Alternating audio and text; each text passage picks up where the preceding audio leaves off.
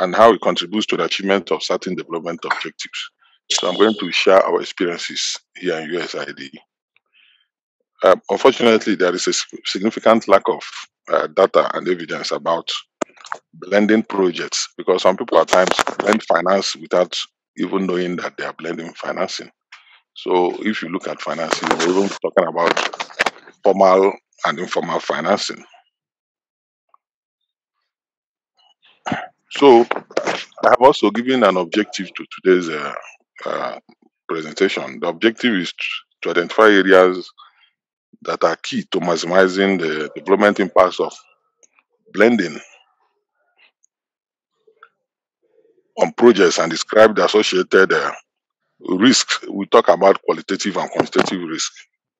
There are a lot of risk associated with development, especially developments that has to do with receipt of funds and finance, and those that have to do with also construction. So when you talk about blended financing, where you have various parties bringing funds together, there are a number of risks that must be managed well.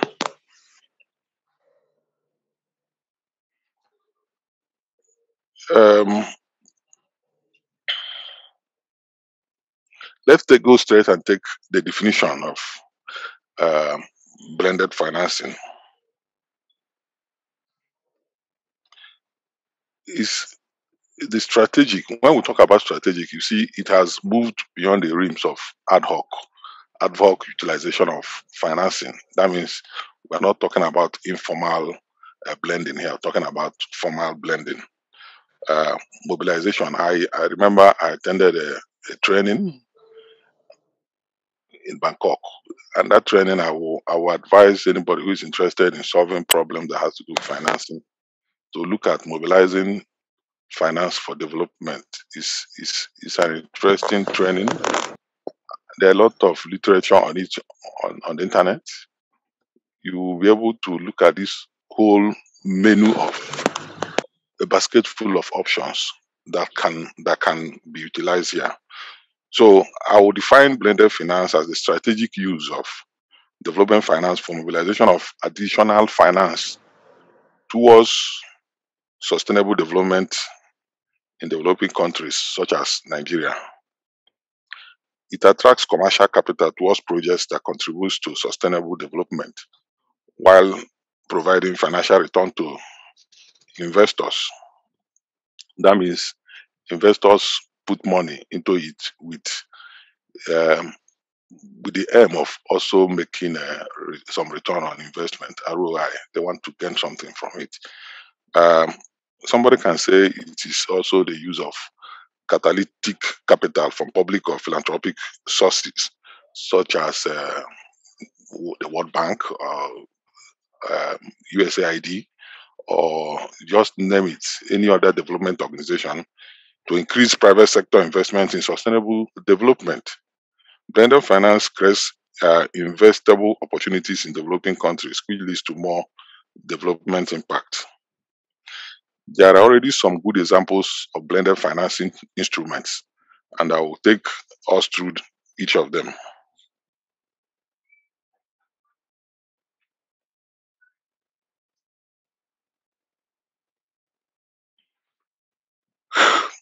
You must have heard about guarantees. In USAID, we have what we call development guarantees. We usually apply that in supporting small and medium scale enterprises. This could be SMEs, maybe in the wash sector as well. What we usually do with those guarantees or bonds is, um, if there are difficulties for private sector, mostly especially in Nigeria, to get resources from the bank, the local banks. So what we usually do is we have some agreements with some banks. I know we have with Fidelity Bank and some other banks. There is a staff who sits on the desk.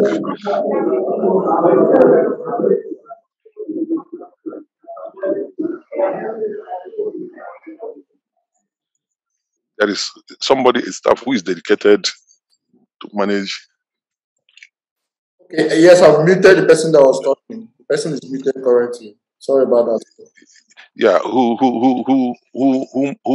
is responsible for that? We have about 5 banks, including Eco Bank. So if you have a business and you want to do some sustainable development, maybe you can want to supply water or sanitation to a community or an area, the bank can't give you money because they see a lot of risk. They don't see the benefits of that to their line of business. You you sign on to that guarantee. If you sign on to that guarantee and you want to take like $1 million or maybe 1 billion naira from the bank, USAID can give a guarantee because it already has an agreement with the bank that they are guaranteeing that loan you're taking up to 80%. 80% means the risk of the bank is just 20%, and USAID is assuming the risk of 80%. So with that kind of deal, the bank is more comfortable to fund the activity, and it will be benchmarked based on the agreed milestones. You use the money to do the development, and at the end of the day, it will be a win-win because all of us will be happy that you can also leverage. There are also other guarantees that you can leverage from other sources, but I'm just telling you about what happens here when we guarantee facilities you get from the bank. Just like the government can guarantee the deposits you make in the bank. You know that all the banks have insurance. So the government guarantees, the insurance guarantees your resources in the banks so that when the bank goes under, you can be sure that your money will not be lost 100%. So that is that about guarantees. Then we also have um,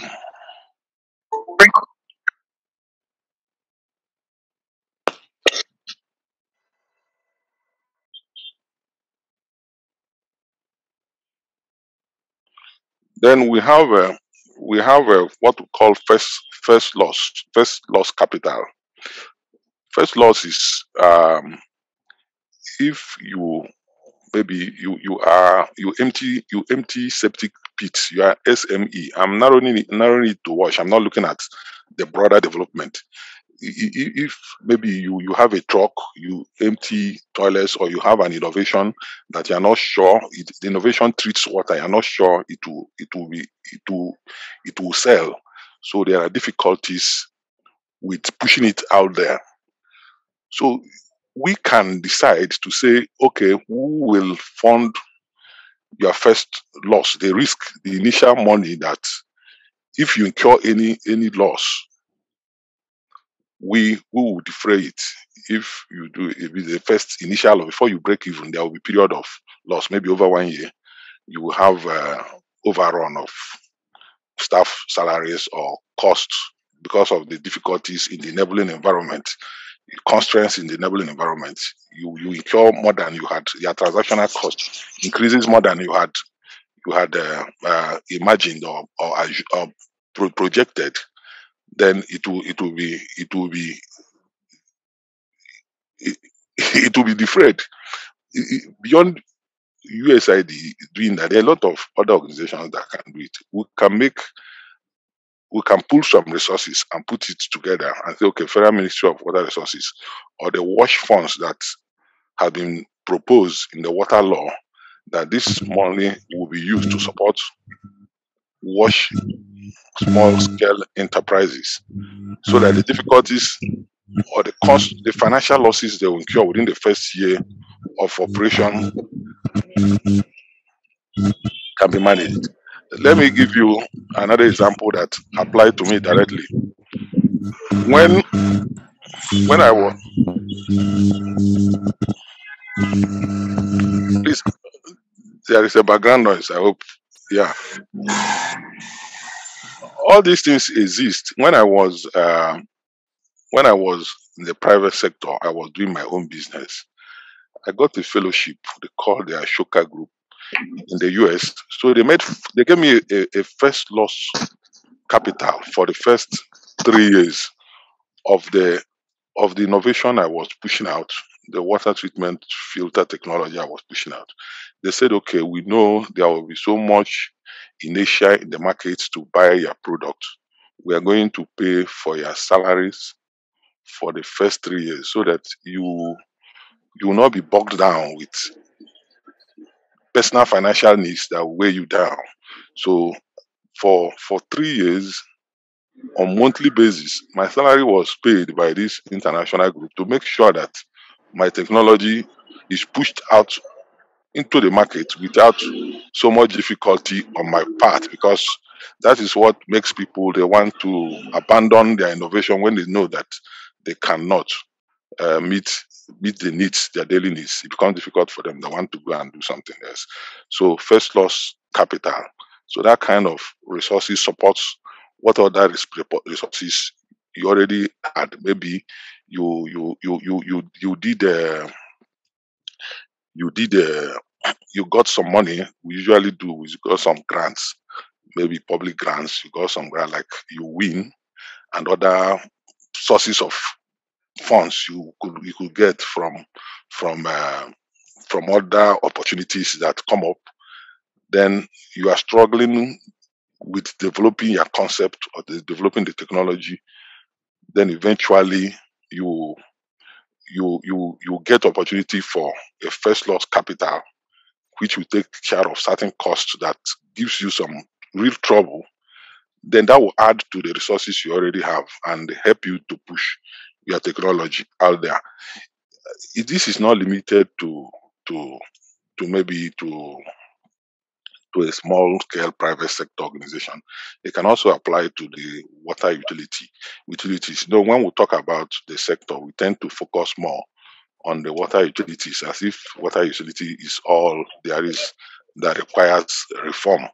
But because of uh, the the opportunities they sit upon, there have been so much focus that if we get it right with utilities, every other thing can can can respond accordingly.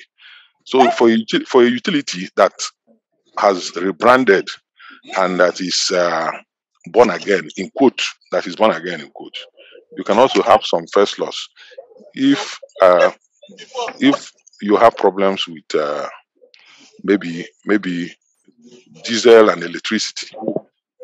You can have an investor coming in. Investor can be a local bank, it can be private companies, maybe not seen, it can be anybody coming to say, okay, for the next 3 years, we'll continue to take care of your diesel and chemical cost until you start breaking even when you can be able to pay for it. So these things, these facilities are there. There is also what we call hedge hedging funds. Hedging funds is, uh, there's so much inflation and the devaluation of the currency, and the currency. If you bring dollars now, we can lose its value within 1 year. If somebody gives you maybe 100,000 US dollars, the value the value may suffer some depreciation. May suffer some. So there is an arrangement that is made with the bank or the institution that is bringing the money forward, so that they can hedge that fund so that the value never depreciates, rather it increases. So the gains you make in the course of doing that is also a blended finance. You are getting extra money while maintaining the value of your money. You are also maintaining what you had. You never suffers depreciation. So these things are not things that are done just informally or that just happens. They have to be strategically packaged. I think I've spoken about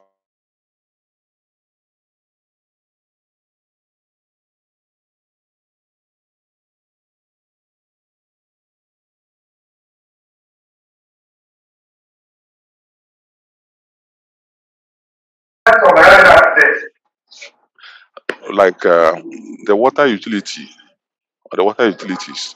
The main source of funding is government budgets. Government is funding you. Then maybe you are selling water and you are raising like 5 to 10% of your cost. Then government is funding you. Then you can also respond for application for grants. Nothing stops this. You are more like a hybrid organization. You're doing both an economic and social service. So you can get a grant. So when we call this as TA grants, these are technical assistant grants that help you to do some work. When you see USAID work with utilities in some states, maybe the Lagos State Water Utility or the Abia State Water Board, all those organizations, what we are supporting them is technical assistance grants, which is also a blended financing for them because already they are getting money from the sale of water and they are also getting money from the government. So, but these things are expected to help them to increase their basket of funds, financing available. So what matters now is to utilize these things properly. Unfortunately, we have seen situations where when a utility is being supported with technical assistance funds, they want to see it as if it should be 100%, that it should only be these technical grants that should take over all the needs of the utility. You already have funds because government is financing you and then you are selling water. So all you need to do a strategic outlay of look at 100% overview of my establishment. So percentage is coming from government. So is coming from sale of water. And then technical assistance grants are coming from maybe VIPCG or from this organization or that. You look at it, where what percentage? Then if you have gaps, you can continue to strategize to make sure that those gaps are filled. That is why I said initially that these things are already here. When we talk about them, it appears as if they're not here. They are here, but we have we have not been able to pay adequate attention to recognize that they are here. So we now ask, why is blended finance important? Because it helps us to manage.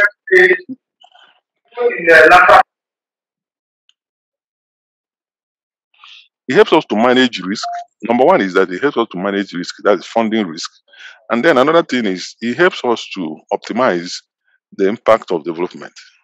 It helps us to optimize the impact of development, and it helps to accelerate the SDGs. There is um, let me let me say something quickly. There is what is called impact investing or payment for results. Usually, what we normally do here is we pay contractors based on maybe based on milestones, which is very effective, or we pay you on letter of credit when you do work. You already have a letter of credit. The banks, the letter is given to you by USAID. So when you do the work, what they mean is that at your request, they will be funding you to do the work you are doing. So, but we felt all those ones they are not strong enough because the development results have not been very visible. So what we have decided to do, we have examples. If you look at the work DAI is doing in Haiti for USAID, it's more of paying for results. You can only be paid when you have achieved. You are not paid for effort. Many of the people who work here just get paid for efforts that never really translate into results. So when we talk about blended financing, it's more of insisting that we must see results. The results will be there, so that if we want to give water, not just the outputs, but the outputs are translating to results. We want to see the results, and the results are happening. Um, Blended finance, as I said, when you look at the blended finance vehicle, as I mentioned before, uh, It combines capital with different levels of risk in order to catalyze risk-adjusted market rates seeking financing into impact investments. There is, if you go to the World Bank or you go to other international groups, there is what they call a blended finance working group who make sure that they capture details on the blended finance, how it's being utilized across the world. And to simplify or my presentation, I will want to guide you as a listener by aggregating all that I have said into three key areas of perhaps interest you can note. One, when somebody asks you what is blending, I will define it as the combination of public concessional, ODA, organized development assistance with private public resources, generally with the aim of mobilizing or leveraging development finance from other actors. However, this involves a lot of design options. You have a lot of design options on how you want to have it, and there are practical implications.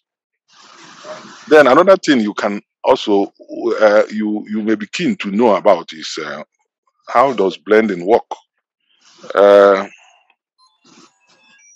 As I noted before, it helps us to blend, to leverage or mobilize other resources, other sources of financing. Note the use of financing and funding. I use them interchangeably, but that does not mean that they are the same. Financing and funding, they are not the same. So we have talking about blended financing. That means, and I told you that when you talk about blended financing, people who put their money, who want to finance, are also looking for some level of return on investment. This is not just about funding. When you talk about funding, you're talking about maybe just grants, money that cannot be refunded, that cannot be returned. So you see that blended finance is for people who are really into the business. They are running their organization as an enterprise. Know the difference between an organization and enterprise as well. An enterprise is into a business, it's a firm, a corporation. An organization, yes, it's a generic name, but it's not specific on what you do. So you have to make the decision now. The utility I am managing or I'm running, is it an enterprise or is this just an organization that is not clearly defined, whether it is there to look at its books to make sure that it is being run properly as a business. Over the years, we have been talking about commercialization. We wanted to build that spirit of enterprise.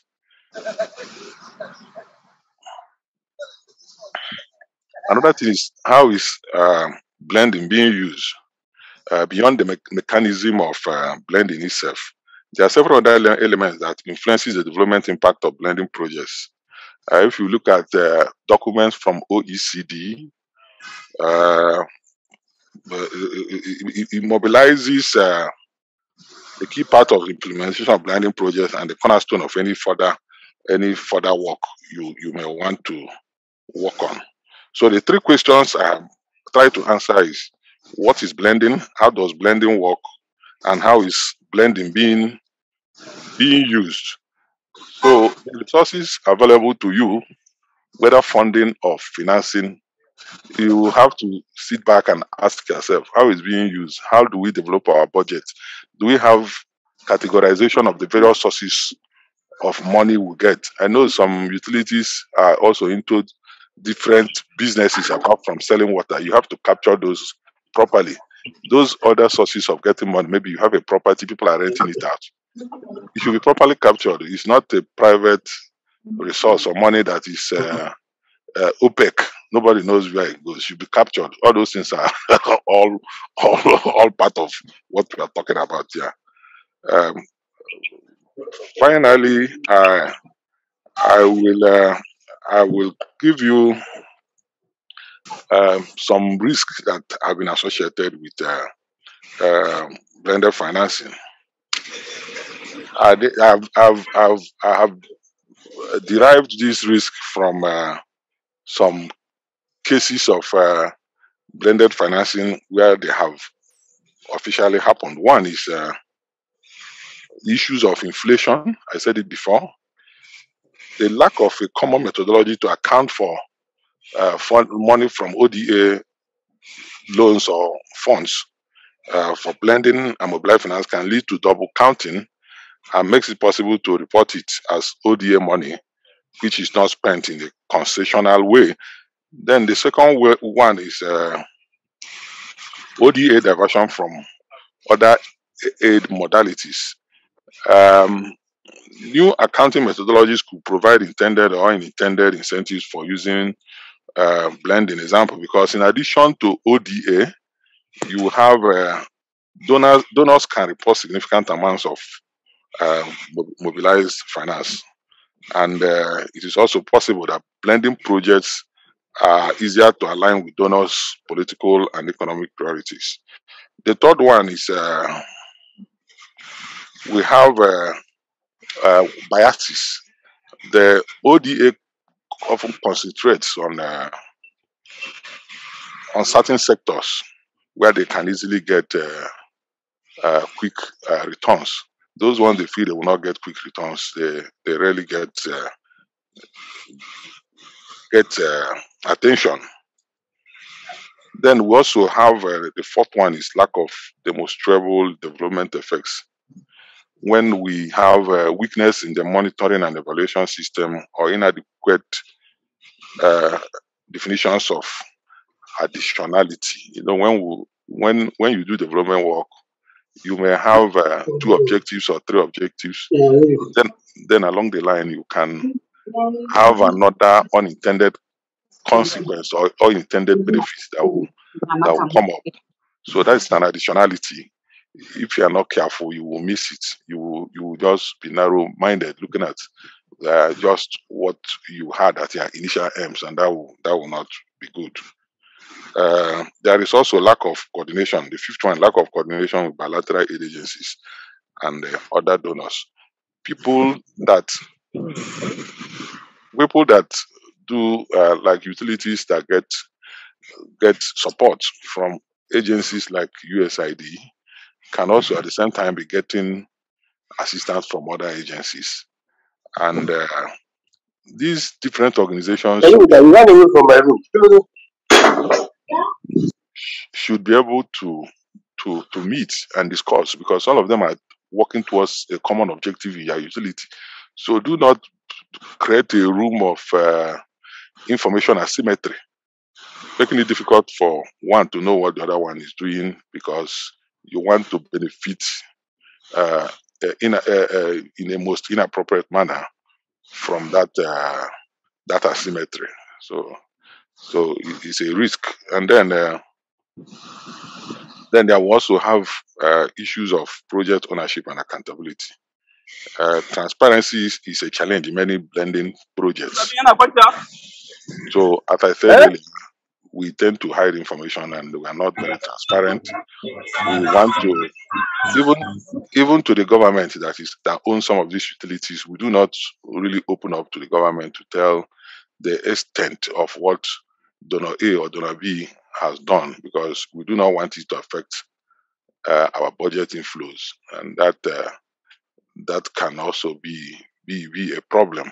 Or when USAID has finished working in a utility A, you know that USAID worked on so and so area, maybe area Z, and then World Bank comes, they want to work in that same area. You keep quiet, and you will never bother to bring the World Bank and the donor that worked earlier to a meeting so that they can look at what both have done together with you and the owners of your company. So those are some of the risks we see when we blend finance. But when as Vicky noted before, I think she has a very good understanding of this topic too. Blended financing, you look at the various players and understand what each partner is bringing, even the local private sector here, and countries have been categorized in the ability to be able to push this through. She said that, and Nigeria very well falls into categories of countries that can effectively do blended financing. And from our view, blended financing has been happening here, though not adequately categorized as one, but we see it when we look at ongoing efforts that are happening out, out there. But blended financing in an environment that has so much risk of corruption, uh, it may be very difficult to calculate what has been achieved and what has not been achieved. So I will leave it at this, and I'll be ready to answer your questions. Thank you. Thank you so much, Chief. Thank you. He will be one of the wash sector. Thank you so much for your presentation. I can say that I have learned, even in this short while, I've learned so much. And it would really, I wish we had all day to just talk about it and share tools and stuff so that we can go on and get more money into the sector, and especially to the direct service delivery uh, individuals or organizations that are providing direct services. But we have such a short time, so what we should do from here on is, I think people will raise their hands, and then we'll bring them in. So everyone else will mute their mics until you raise your hand, and then you're brought in, and then you can ask the questions. And I think Dr. Joachim will then continue to answer the questions. Thank you so much.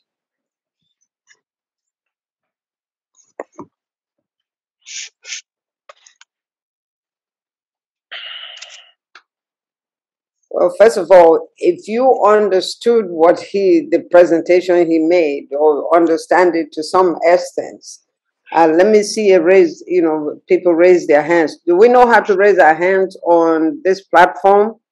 Yes, we have somebody that raised. We have one person to talk. Okay, so let's go. Oluwa, let's go. Oluwa, you can go ahead and you have the floor now. Yeah, good minutes. Good morning, everyone. Let me first of all wish us a happy new year. I'm so elated to see this coming up, and let me say thanks to coordinator for this. A really good work. Some of the things, most of the things he has shared with us are things that good opportunities that operators or some professionals are in the dark of. My question is this, sir. We know that currently, as a nation, Nigeria, we are highly impacted by COVID-19. Revenues from taxes to government has reduced drastically. Also, revenues from all sales has reduced, and in turn has affected subventions being given to water utilities in the country. I don't have facts and figures, but I can say that most water utilities hardly can operate now because of lack of operation and maintenance costs as a result of low taxes to government. So how can utilities take advantage of the first loss? Because one of it was, you mentioned that the first loss can be applied in recovering costs of diesel, costs of chemicals, which I think will go a long way in helping these utilities or keeping them afloat. Thank you very much.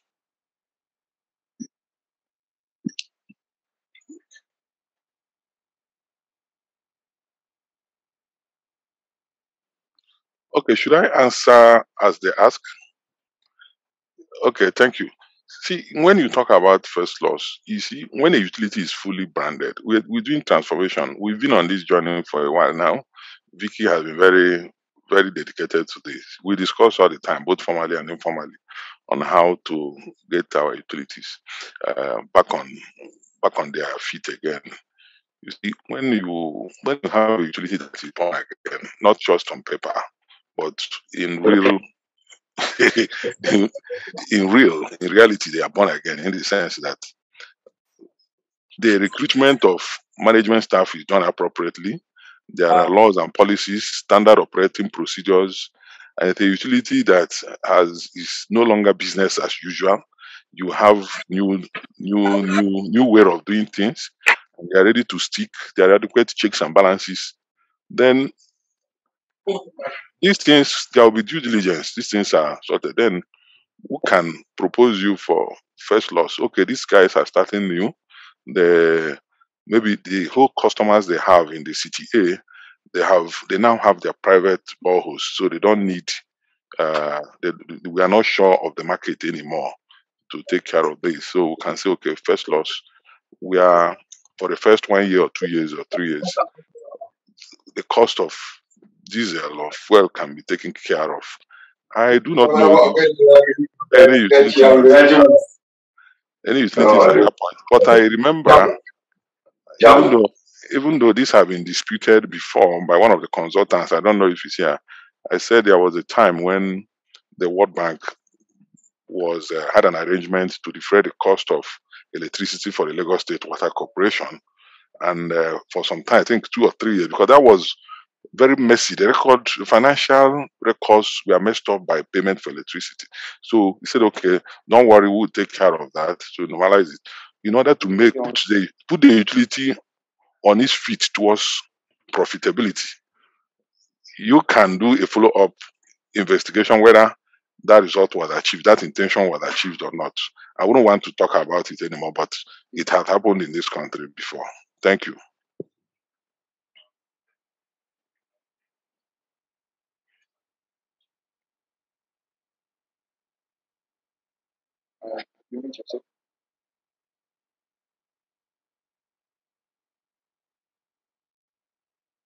Hello, can Abueyo or Labisi ask her question?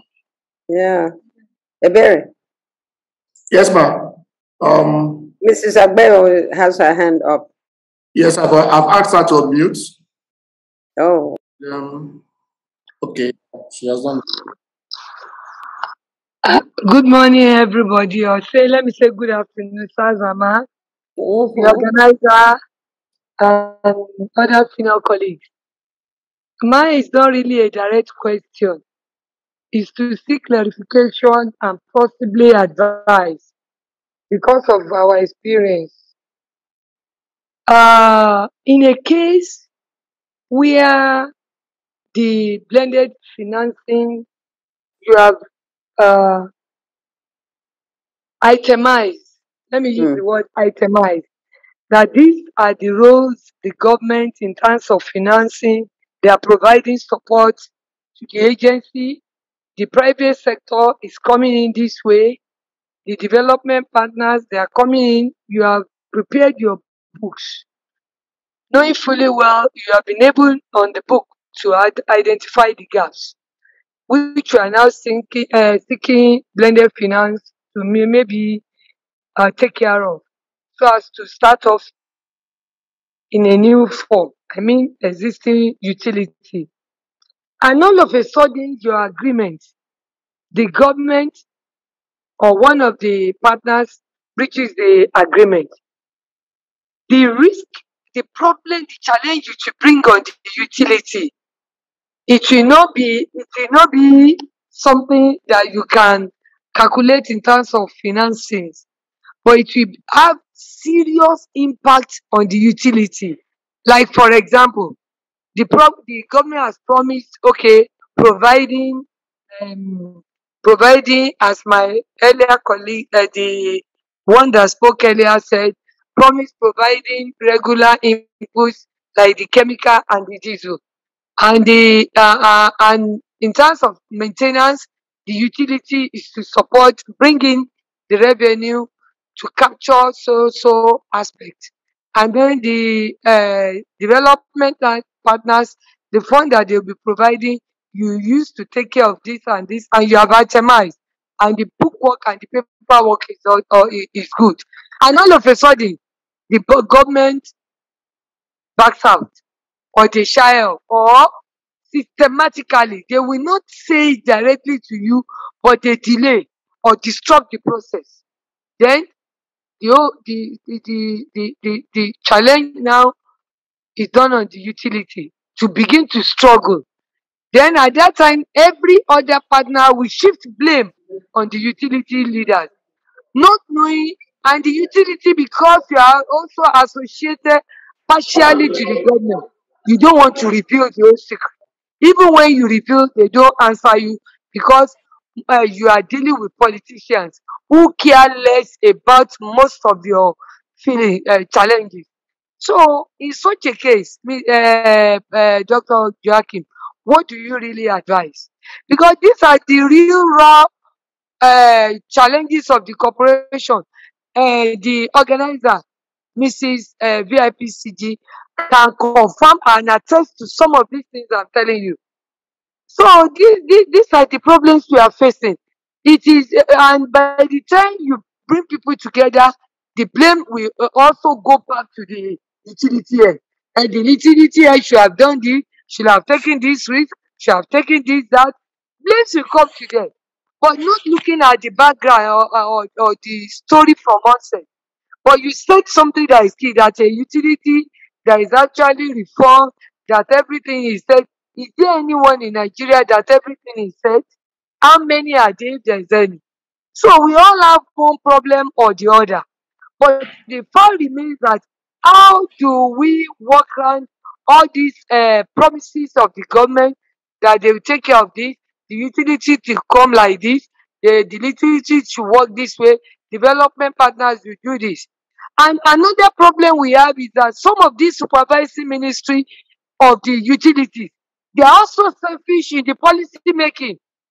They want to bring in so many things just to run the utility down, that they cannot perform, so that they'll be able to have their way and know and put in their head.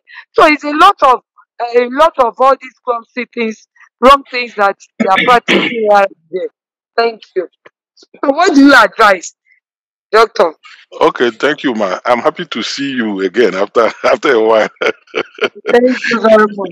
It's good to see you, ma. So, it's just like what you said is just like when you know that you should be paid your salary by the end of the month. Suddenly, that salary is not paid even 3 months Exactly. after. 3 months after, your child is going back to school. You need to feed. You need to support somebody. Then the money is not there. So that thing can cause a lot of difficulties Setback. for you, setback. I need to. So that is why I will advise that every utility should have an adaptive risk management strategy. So to help you to capture all those possible risks. I look at if the government fails to give us our subvention or to make its own contribution, what should we do? Capture those things. Then I will give you some ideas of what you can do.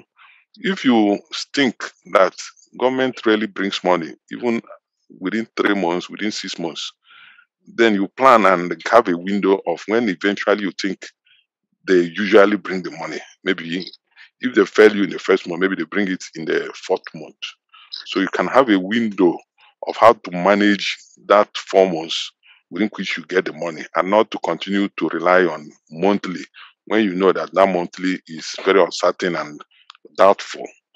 The Honorable Minister for Water Resources, in the water bill that is stored in the National Assembly, I continue to talk about that bill because it's an interesting piece of legislation. But I also have my criticisms of that bill because I feel that there are also defects in it. But the good ones, I continue to talk about the good ones. That bill talks about a wash trust fund. So that wash trust fund, we do not know the content of that wash trust fund. But I want to believe, like it's used elsewhere, both in the UK and in the US, that trust fund can come in such situations to help you fill that gap so that the impact will not be too much. When there was COVID 19, utilities all over the world, even in the US, suffered so much because Exactly. people were not paying, and also the thing affected their revenue. Government used similar funds to support them over that period so that they remained operational without shutting down. Then another thing is you can have a local agreement, a utility. That is why we insist that the utility must be commercialized so that you have a business plan that shows how much you make. You can get the local banks to buy into your business plan, and they will be ready to give you overdraft that will help you to manage such periods of wait or waiting for government. So there are a lot of things that can, a lot of options, but I think we can discuss bulk of them off camera. Thank you. Thank you. Thank you. We still have Sanusi, Engineer Sanusi from Kano.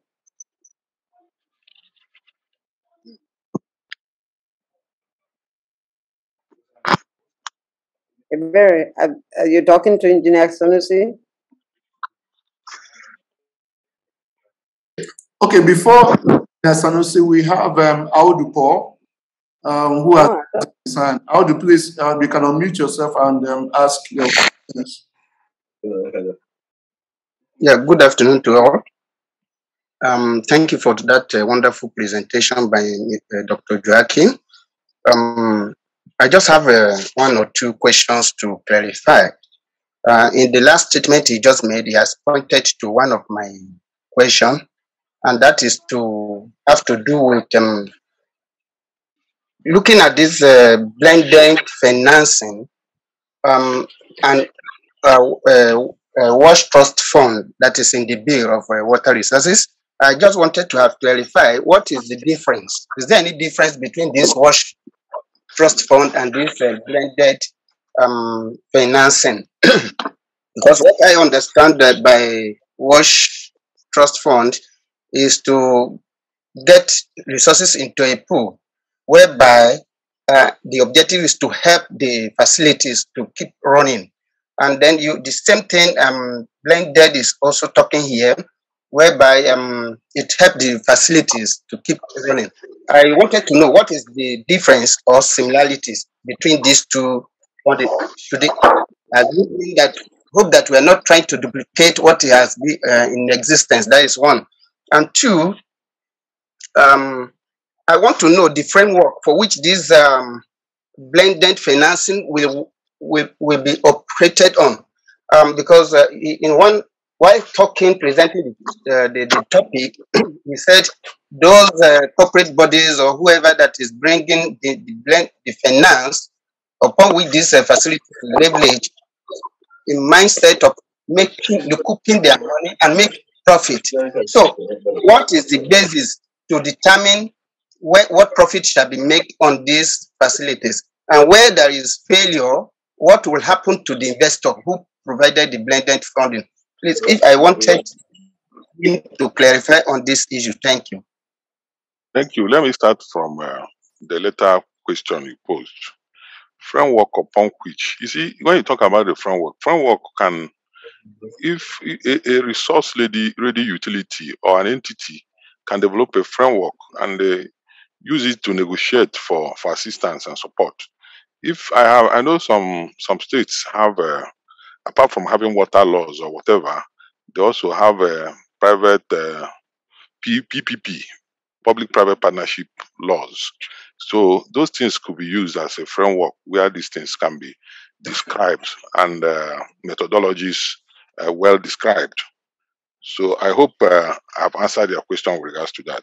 Then when you talk about the difference between wash trust fund and blended financing, I can tell you that the wash trust fund, if it comes up, it will help blended finance to thrive, because in as much as two of them are all aimed at keeping the waters running, you find that the wash trust fund can give you funding or finance at a much cheaper rate and at a less risky rate support you. It's more like when you have a trust to give people scholarship. People goes there to get money. So it's an intervention, more like an intervention fund that helps utilities that are in need, or water service providers that are in need to to keep being operational.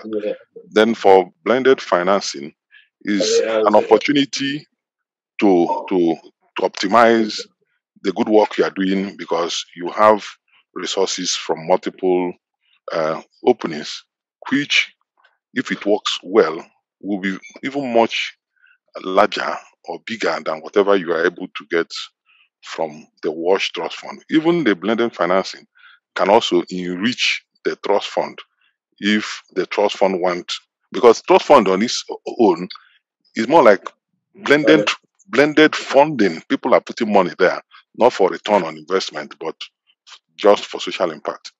I hope I've answered your question. Thank you. Okay. We have 10 more persons that want to ask questions. Mark Ademi and Dr. Bolu and Sunusi. We could give them 30 seconds to answer their questions quickly, so we could try to wrap up. Okay. So, Mr. Mark, please. Good morning, all. Okay. Thank you. Thank you for that beautiful presentation, Dr. Ezeji.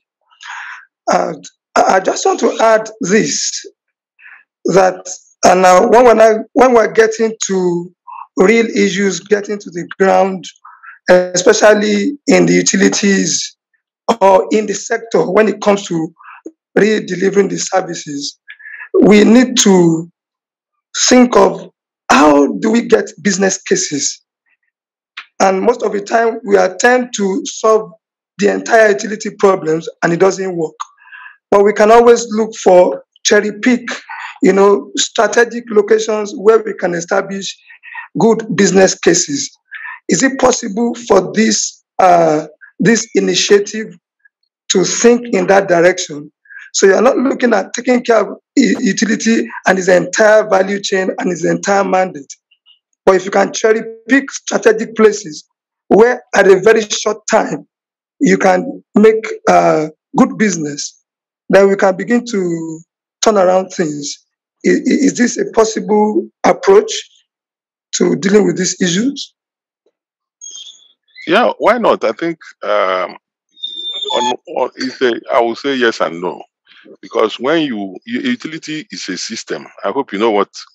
When we talk about utility as a system, it's a system. That means any part of it that is constrained will affect the other areas. It's just like you have the water source, you have the treatment plant, then you have the distribution system, then you have maybe the meters at the end. So at any of these points, any constraint on one will affect the entire system. So if you say, okay, let me invest in metering, and then the pipes that bring water to the points of metering and all those things are broken or ruptured or vandalized, people are tapping water illegally, then what have you achieved? If you train personnel and there are no facilities or infrastructure for personnel to work with, then so it's a system. You look at it holistically. That is what, when you do vulnerability analysis, you look at the entire the gamut, you look at the entire system. You don't look at part of the system. So the only thing we can do, I have always suggested this, and I think I've discussed it with Vicky, is to segment the utilities. You can have another company to run the water source and the treatment plant. The different company, they will now sell water, just like we did with electricity, sell water to the distributors. So they get water from the source, treat it, and then you buy from them. You make sure that the quality is good. That's why you're buying. If the quality is not good, you will not buy. And the regulator will insist the quality is good. So you have some experts working in this area. Then you have people who will be in charge of distribution, working at the distribution end. Then you make the utility leaner. You make it lean, so that, because the major problem that that is disturbing the sea sector is you have a lot of people. The government house people will always send people to, or the GM will say, oh, I want more people to be employed. If you employ everybody, calculate how many people you have. What is the staff connection ratio? What is it? So if you have more than, if you have only maybe 300 connections, active connections who are paying, and then you have 3,000 staff. That is too high for you. You shouldn't have more than 3 staff or 5 staff per connection, so that you improve your efficiency. So when you do that kind of thing, that should be what should bother us. You know that you don't have so much that is hanging on your head. So you make the utility leaner, you decentralize some of the operations that happen there, and you have a utility that is more partitioned to work. So for your question, I'll say yes and no. I hope I've answered your question. Thank you.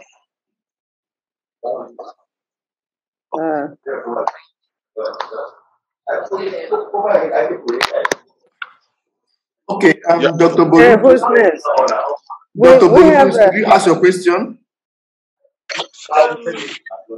Well, good afternoon, everyone, and thank you, Ezeji, for organizing this, and Dr. Joachim for your very, very clear presentation. I joined a little bit later than I would have wanted. I just wanted to point out a critical aspect of blended financing. In addition to the innovative financing mechanisms that Dr. Joachim or that has been discussed, it's that type of financing, and I'm not sure how much we have used this in Nigeria, but I know I've been involved in negotiations outside Nigeria around it, where a donor agency, for example, in this case was the EU, negotiated with a government to use their reach to get banks, European Union banks, to give out loans to the country at with interest rates that is even lower than multilateral banks would do.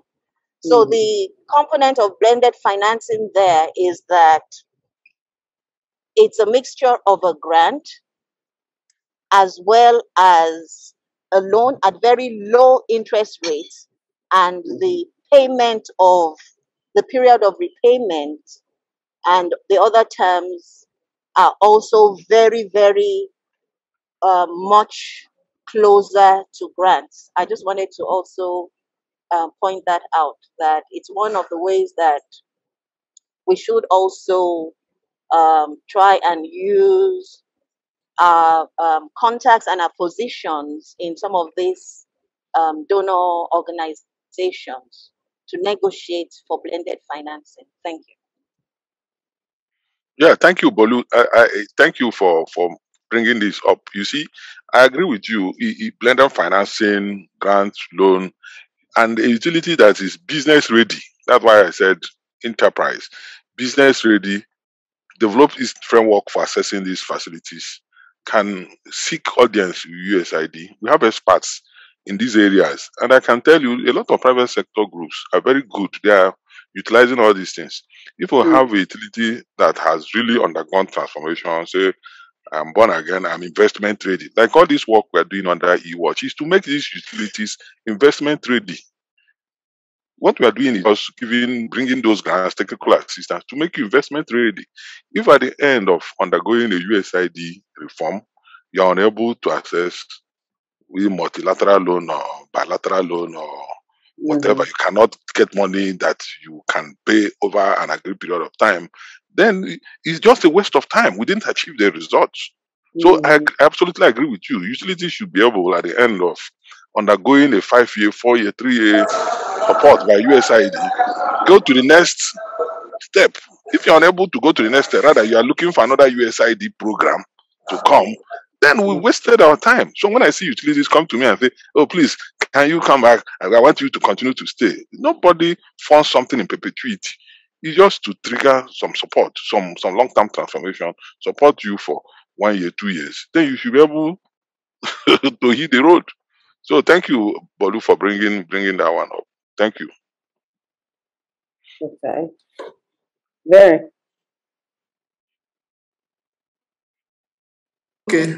Okay, we have Oluwa Tomilayo. Please could you reduce your question to like 30 seconds? What kind of name is Tomilayo? Oluwa Tomilayo. It's a Yoruba name. Oluwa Tomilayo. Yeah, but you're sitting there, he's calling you Tomilayo, and you're okay. I'm used to that. I mean, I can understand. Yes, thank you for the opportunity once again. Doctor, sir, I want us to understand the root cause of the problems of the water sector in Nigeria. Industry standard says 6 to 1,000 connections. That's for well-performing utilities. If you look at a water project, it is a divisible project. And in finance, a divisible project is a project that can be done in phases. If you're planning for a water system, you start with the water works. And in design and building, you don't build and design to serve for the current present-day population, but a projected population growth for 30 years thereabouts to save, cost of investment, land use, and thereabouts. And usually, if you have a plant that is meant to serve, let's say, 1,000 cubic meter per day, just an example, and if you optimize it, that 1,000 cubic meter is meant to serve a population of, let's say, 1,000 people. The city Abia today has a population, just an example, has a population of 10, which means you have a huge plant. You need, as population grows, funding needs to be continued to expand the network so that more people can get into this network and be served by the system, and more revenue comes in. But the reverse is the case in Nigeria. Also, the challenges faced by these utilities presently right now is most states are doing urban utility or urban renewal, expanding routes. Pipelines are being uprooted. Connections are being reduced. So those constraints are challenges which I would want USAID or the donor agencies to look at to say that, yes, how did we get here? To say that we don't want to do funding in perpetuity, I'm not agreeing to that. But let us understand that this system, because your revenue is the function of what connections you have and how many people pay. So to take you to the optimal connections that your system is meant to serve will require what funding and what years of support. My position. Thank you very much. I don't know if I've been able to communicate. Thank you very much. Thank you. Your position is very ambitious, and you know that resources are limited. So try to be very strategic in how you apply your resources. There are, apart from water supply or water services or sanitation improvement, the needs, the other priorities. We have education, you have health, you have HIV/AIDS, you have tuberculosis, you have other area that needs development assistance. So you prioritize, and you hope that you'll be able to reduce your financial leakages, because there's so much corruption in the system. We are very much aware of that. So what your utility needs, when I talked about a business plan helps somebody to look at your projections and how you plan to grow. But how many of us have business plans? How many of us have good business cases? Yes, business case for water can be very attractive. Oh, you're providing water, that will reduce poverty, that will improve health. And then when you start going into the financial outlay, it becomes somehow discouraging. And even if it is encouraging, what categories of people do you have to push it through? So is what you said is a food for thought, but I can also tell you right away that if the work is for us to do, if as utilities we are able to have a very good capture of our plans over the short and long term, I can tell you that what we need is some level of commitment and discipline, and we'll be able to achieve our plans. Thank you. Thank you so much, sir. Thank you so much for that explanation. We have 4 persons that have questions now, and I think we can only accommodate these 4 persons because of our time. I'll give the floor to Engineer Sonosi from Kano State to ask his question. Okay.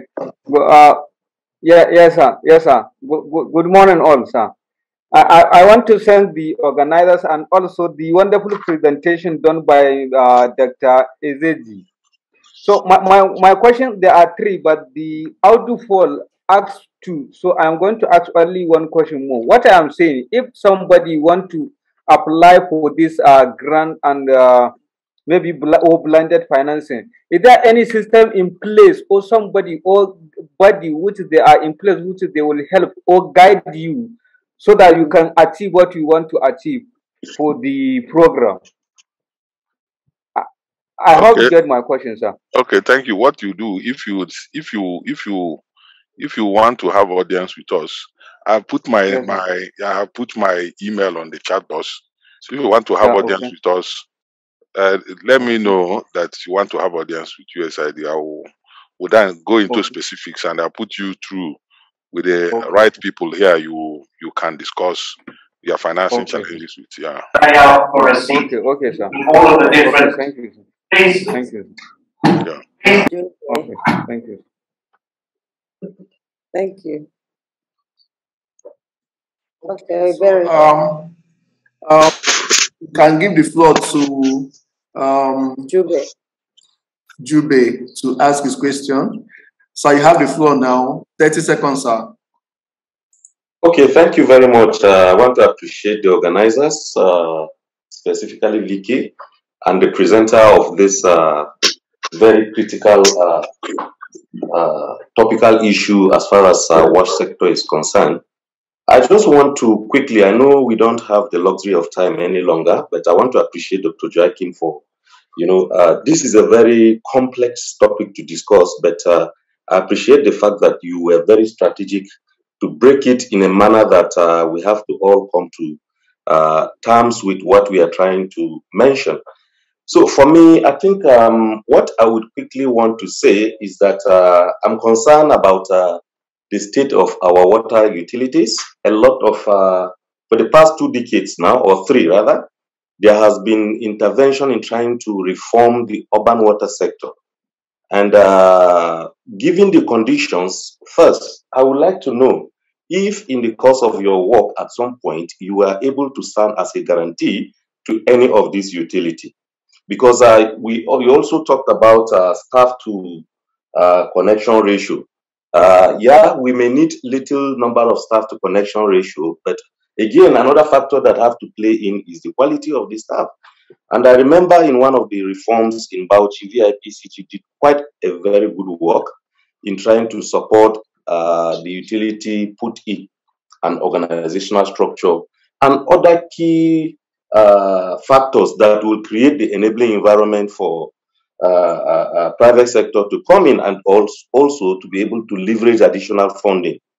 And you made mention of the e-wash project, which is critical. It's one of the most robust urban reforms I've seen in this country. I remember at some point there was a call to conduct a credit risk assessment for some of the utilities that e-wash was intervening in their state. And I know the whole idea is to identify the credit readiness, the credit worthiness of these utilities to be able to access, this additional blending funding. I don't know whether that has really worked. And then maybe finally, I would like to know, given the situation in USAID, as far as the DCA is concerned, what would you now say, given the scenario in Nigeria, will be the critical factor that water utilities would need to put in place in order to access or USAID to stand as a guarantor for any financing opportunity? Thank you. And over. Yeah, thank you. Let me start from the last one. When you talk about the DCA, the Development Credit Authority, we give it to commercial, commercially oriented organizations, commercial entities.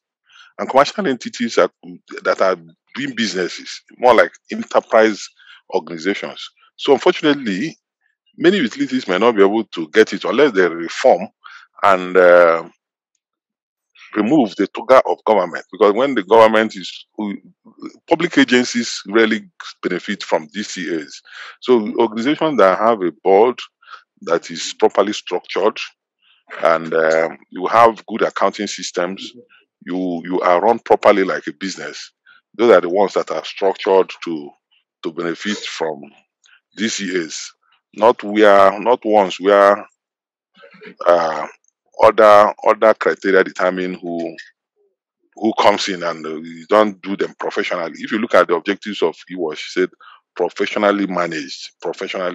So ask yourself, how, to what extent have you been professionally managed? For the past 10, 15 years, I know that Vicky has been talking about institutional strengthening. It's just to make sure that utilities get professionally managed. When we invite her, she finishes her presentation, she goes, do you practice what all those gospels she preaches? So that is the thing. So you must be professionally managed to benefit from DCA. You must be an enterprise. Then, two, EWASH did some credit readiness of utilities, assessment of utilities. I think at the end of the day, only one or two of the utilities, of the 6 utilities, did well. I think the utility in Niger did well, and then I think the one in Taraba also did well. The other ones, I think they were not selling water, so they didn't do well. And because the thing is that you were developed to sell water. You were developed to sell water, and you must have systems in place to sell water. So if you go to utilities like Bauchi, Niger, yeah, they are selling water, and the chunk of their revenue comes from water sales. But some utilities are not even bothered to sell water. It's more like waiting for the governor to bring money, and that is a problem. That has remained a problem. So they can ask if they don't have copies, if, for those utilities concerned, or even I expect maybe the Federal Ministry of Water Resources to call for that report on the credit worthiness of some of those utilities, so that we can use it as an entry point to expand or to do some extra work on the reform on those utilities. You raised the poser on the quality of staff when we talk about staff per connection. I agree with you. The quality of staff matters, but the thing is eating into the resources of the utility. If you call somebody a staff, that means you're paying that person. So we look at all cost heads, all items on your cost head. You're paying money. So if you're paying money, you also receive money that covers those cost heads. So if you start looking at quality, then it may not really be a key consideration here.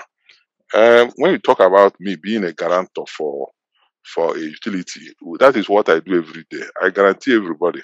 I have had meetings with, if we have 36 utilities in Nigeria, I think I've met all the GMs, both past and present, and I have had at various stages discussed with each of them. So I continue to share with them on their frustrations. I also continue to share in their optimisms and opportunities they see. So I guarantee what you do when you benefit from what we do, when we give you audience, or even when you are sent on training or supported in one way or the other. All those things are forms of guarantee. Continue to have a pool of opportunities to work with anybody. We do not discriminate against anybody. All we need is just to be promising. I remember when I came to USAID the first time, so there was opportunity to work. They said, okay, where do we want us to work on? So okay, we have utilities in Kanu, in Kaduna, and Bauchi that are very promising. I was asked, what are the statistics? Look at this. At least I know that they are selling water, and we have seen cases of reforms, a lot of innovations happening in these places all the time. So I remember when I was in JICA, we had a presentation. We invited the people from Kaduna to do a presentation. Then we had Mr. Sonny Elijah and his MD come to do a presentation. And I remember what Vicky said. He said, "Oh, these people, this pair, they are like brothers and sisters. They are doing a lot of work in this place." So that was the motivation. When we came down here, when I came to USAID eventually, we said, "Okay, we'll take a breath. Okay, this utility is doing well. This one is doing well." Because these are testimonials from industry leaders, thought leaders. So, and we did some work there, and the result from what we did was very good. So that is the thing. We continue to guarantee these cities based on both expert judgment and interactions, observations we see when we interact with people. Thank you.